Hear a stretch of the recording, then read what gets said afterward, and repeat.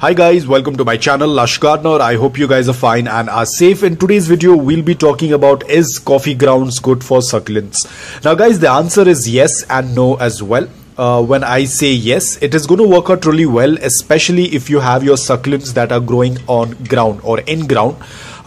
Probably in a raised garden bed or on the ground itself, because a lot of people tend to grow them in ground. Now, if you are going to use coffee grounds in the soil, that is, if they are growing in ground, it might work out really well. But I would advise not to use coffee grounds in pots, because the reason is coffee grounds is very rich. It will make your soil very organic rich, which we do not want for our succulents, especially the succulents that are in the pot.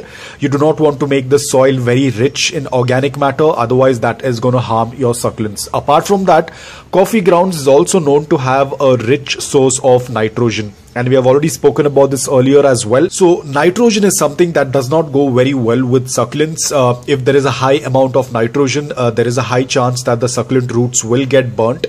In fact, for any plants, if the amount of nitrogen is too much, it tends to burn the plant. So especially for our succulents, we do not want to have a soil that is very rich in nitrogen.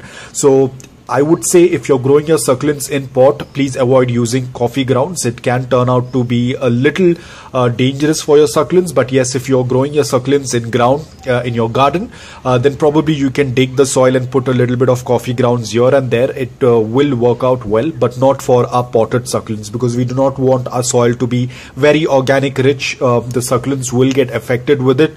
Moreover, high amount of nitrogen will damage the succulent roots. So guys, I hope that this video was helpful to you.